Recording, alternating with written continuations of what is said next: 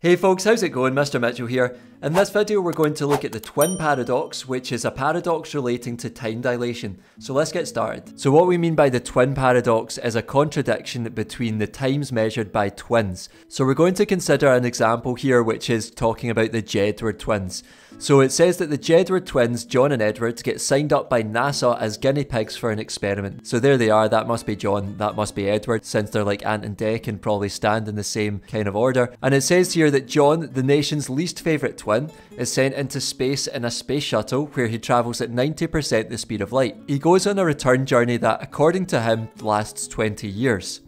Edward is left on Earth to live out the rest of his days as a solo artist going by the stage name Edward, which clearly doesn't have the same ring to it. When John returns to the Earth, Edward notices John's grey hair and explains that this is due to time dilation. According to Edward, a whopping 46 years have elapsed on Earth, though John only measured 20 years in his frame of reference on board the space shuttle.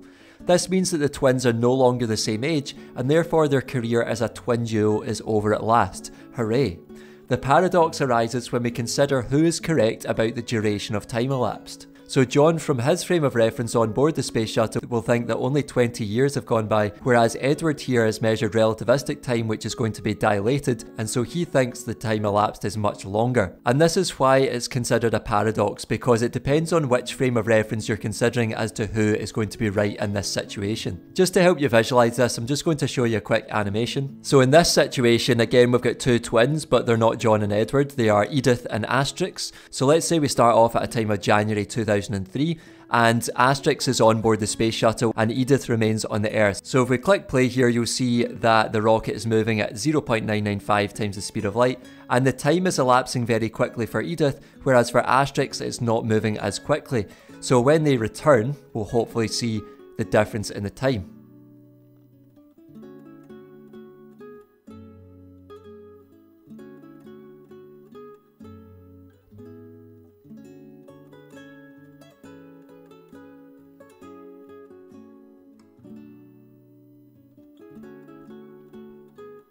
So according to the frame of reference of Asterix, it's only January 2004, whereas according to Edith on the Earth, it's January 2013. So Edith from their frame of reference will think that they're correct, whereas Asterix will think that they're correct in their frame of reference. That's all for this video folks, I hope you found it useful. If you did, give it a like, subscribe, and I'll see you in the next one. Take care.